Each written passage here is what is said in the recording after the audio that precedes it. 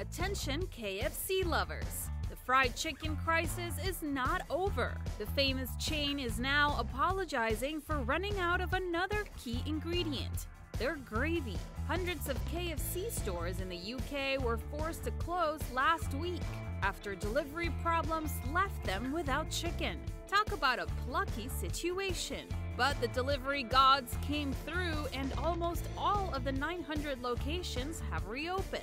With a tiny mishap: there's no gravy. Some restaurants even serving a, quote, reduced menu. The chain is aware of the royal mistake and took out an ad in The Sun to apologize, which speaks for itself. First world problems.